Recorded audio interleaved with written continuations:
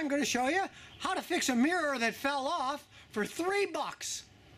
It's a very common problem, especially in American cars. The rear view mirror falls off of the windshield.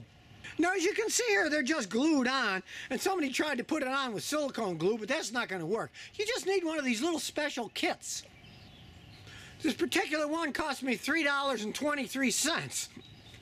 Now, the first thing you want to do is mark where the old glue was, which is right around here, so you'll know to put it in the right place. I just use one of these laundry marking pens because you can wipe it off when you're done. Then you get a razor blade and scrape the windshield clean. Give it a good scrape to get all the old glue off.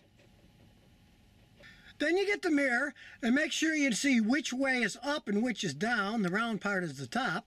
And get a tool that fits the screw and unscrew it so you can take the little metal piece off and glue it on. And of course, once you get it out, scrape that too to get all the glue off.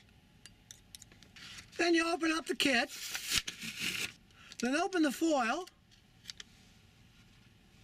clean a little tang to make sure it's nice and clean, then go to your little painted area and clean it all there too.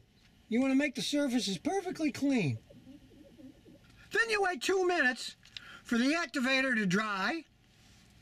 Then you cut the top of the glue package and put 1 drop in the middle of the button. Then go back to the window, make sure you have the right part, the round part on the top, and stick it in place.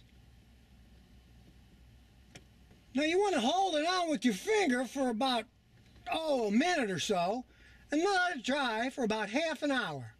You don't want to hang the mirror on it immediately because the weight might break it off. You wait about half an hour, then you slide this back on and tighten the screw. Then when the time's up, you just slide it back on the tang, then tighten the little screw that holds it in place.